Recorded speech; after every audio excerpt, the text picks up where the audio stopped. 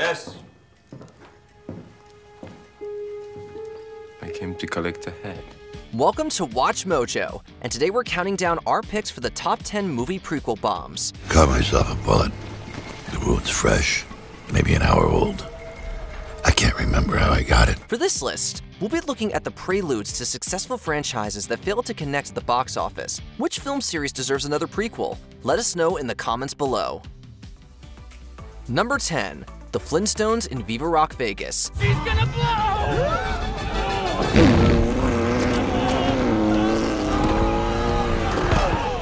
Hey, I got 3 stomachs. Cut me some slack.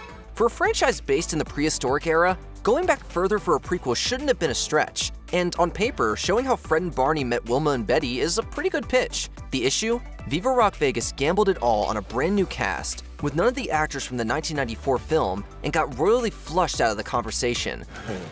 Oh, you want a date? Well, I've gone out with men who've said less. So even though this follow-up had marginally better reviews, it couldn't match the success of its predecessor. In fact, it couldn't even make back its own budget in theaters. With numbers like that, we don't think the Flintstones will be vacationing to Rock Vegas again anytime soon. You are serious? How embarrassing for you. Number 9. The Huntsman Winter's War. Queen will have that. Queen takes king. It doesn't take a magic mirror to see why this ill-advised franchise got lost in the woods. In 2012, the original Snow White and the Huntsman overcame its mixed reception thanks to the classic story and Kristen Stewart's star power, 2 things that this prequel lacked. Stripped of everything that made it stand out, Winter's War turned into a painfully generic fantasy flick. There, she built her fortress and ruled as the Ice Queen. And not even a particularly good one. Despite the efforts of its committed cast, both audiences and critics agreed that this Huntsman prequel wasn't worth a trip to the multiplex. Instead, the wannabe franchise starter turned out to be a poisoned apple that spoiled the whole bunch. My army of huntsmen will grow until nothing will stand in its path. So you see, the game is not finished. Number 8. Sin City, A Dame to Kill For. At least I know they're bad guys. Nothing wrong with killing the bunch of them. Hell, it's practically my civic duty. What's the opposite of striking when the iron's hot? The answer is Sin City, A Dame to Kill For. Despite being based upon the same comic series as the original film, it took an inexplicable 9 years for the star-studded follow-up to hit theaters. Based on the result, it's clear that they shouldn't have bothered. One of these days she'll pull the trigger. And then there's nothing I can do. The lengthy wait between installments killed any momentum the film series may have had, and not even the returning cast could change that. Even though the prequel had a bigger budget, A Dame to Kill For failed to match even a quarter of the original film's box office. That's a sinful result indeed. My compliments to your surgeon, Mr. McCarthy. A remarkable transformation. But you still have the eyes. The eyes of a dead man. Number 7. The King's Man. My father also brought me here for my first suit. Kingsman, world's finest tailor.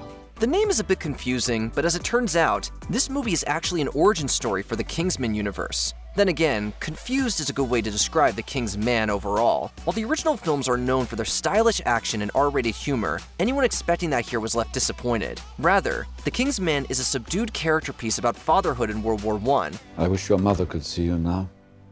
She would have been so proud. I hope so, Father. It's not bad by any means, but it's just not Kingsman. Audiences outright rejected this new direction, and said as much with their wallets. Let's just say that, much like actual undercover spies, this movie came and went without anyone noticing. I've informed Kitchener of your intention of joining up, and he has assured me that he will not let you slip through. Number 6. Hannibal Rising. I hope you don't mind.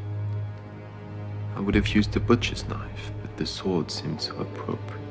The scariest part of this horror flick isn't the gore or jump scares, it's the writing. To be fair, that's far from the only reason the movie underperformed. No, Rising was doomed from the get-go because it required the filmmakers to recast the lead role. While Gaspar Ulliel delivers an admirable performance as a younger Hannibal Lecter, Anthony Hopkins' Oscar-winning turn in the original The Silence of the Lambs overshadows the prequel. Do you think if you save poor Catherine, you could make them stop, don't you? You think if Catherine lives, you won't wake up in the dark ever again to that awful screaming of the lambs.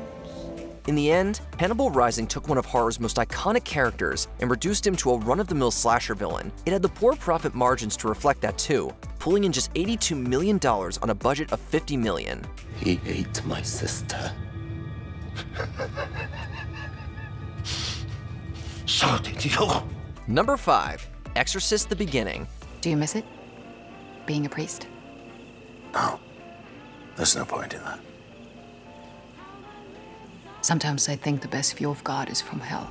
In a brilliant bit of meta-storytelling, this prequel didn't just go back in time, it also reversed in profit and audience reception too. Although, something tells us that wasn't intentional. To put it nicely, Exorcist: The Beginning was a disaster. He's dead. How? I don't know. Some accident. Both its critical and commercial performance paled in comparison to the 1973 original. It couldn't even match the low bar of the series' less successful sequels. Directed by Rennie Harlin, the film had actually been retooled from Paul Schrader's Dominion prequel to The Exorcist. After Harlin's film bombed, Schrader was allowed to release his version, but it was not much better received. Whatever you hear, whatever you see, it's just his lies. Don't listen. Don't watch. You understand? Number 4. Gods and Generals. I do not expect to live to see the end of this war. Nor can I say that without victory, I would desire to do so. It takes a village to make a movie, and train wrecks like this are why. Since most of Gods and Generals was financed by one man, there was nothing to stop the filmmakers from turning in a 5-hour snooze fest. You heard that right. The original cut of this Gettysburg prequel ran for 5 whole hours. It was trimmed down to 3 for the theatrical release, but the movie was unsalvageable. As well, that war is so terrible. But we should grow too fond of it. Gods and Generals was critically reviled and failed to recoup even a quarter of its production costs. While the parent movie Gettysburg eventually became a cult classic, there's no word of mouth coming to save Gods and Generals. It exists in every corner of the world. But that is no excuse for us to tolerate it here when we find it right before our very eyes in our own country. Number 3. Twin Peaks: Fire Walk With Me. And the angels wouldn't help you.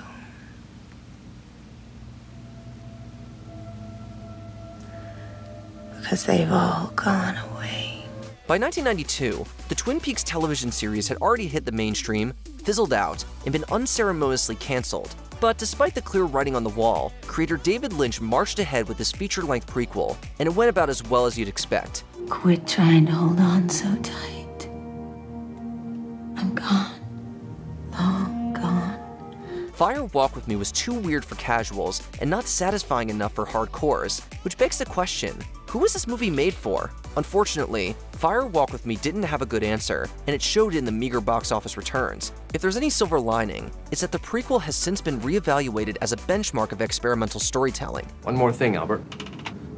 When the next murder happens, you will help me solve it. Number 2. The Thing. What was it doing to him? Well, it appears it was absorbing him.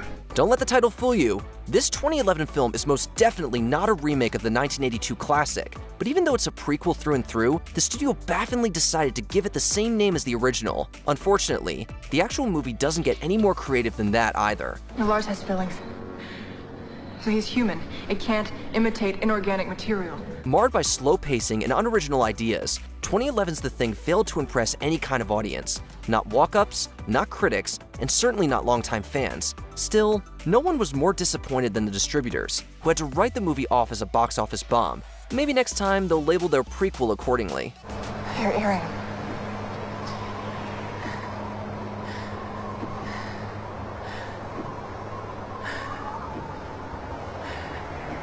It was your other ear. Before we continue, be sure to subscribe to our channel and ring the bell to get notified about our latest videos. You have the option to be notified for occasional videos or all of them. If you're on your phone, make sure you go into your settings and switch on notifications. Number 1. Solo: A Star Wars Story. You were gone too long. I knew something must have gone wrong. This is nothing. You should see them. At a time when the galaxy far, far away was at the epicenter of the pop culture zeitgeist, a Han Solo spin-off film sounded like it would print money, but it had a pretty massive asterisk attached. It didn't star Harrison Ford. Production was troubled, with original directors Phil Lord and Christopher Miller replaced by Ron Howard midway. Just did the castle run in 12 parsecs.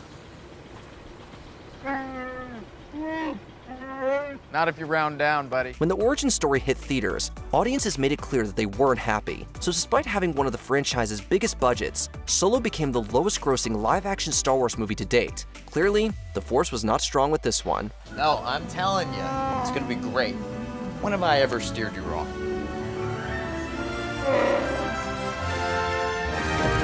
Did you enjoy this video? Check out these other clips from WatchMojo, and be sure to subscribe and ring the bell to be notified about our latest videos.